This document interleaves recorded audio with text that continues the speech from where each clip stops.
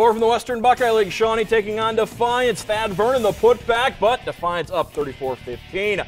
More from the Road Dogs. Trey Gilliam drives, dishes to Catwan Singleton, puts it in off glass. Defiance leading 36-15. Defiance trying to pull away. Will Bat, top of the key, eyes it, flies it. Three is good, and it's a 24-point lead for the visitors. More from Defiance on the fast break. Wes Detter, good push ahead to Bat. Hits the 20-footer. 41-15 Defiance in front. Shawnee not going away though. Griffin Heights finds Brennan Gaffer. Hits the corner three, but it would not be enough as Defiance remains tied for first place with the Elida Bulldogs with the 71-42 win over Shawnee.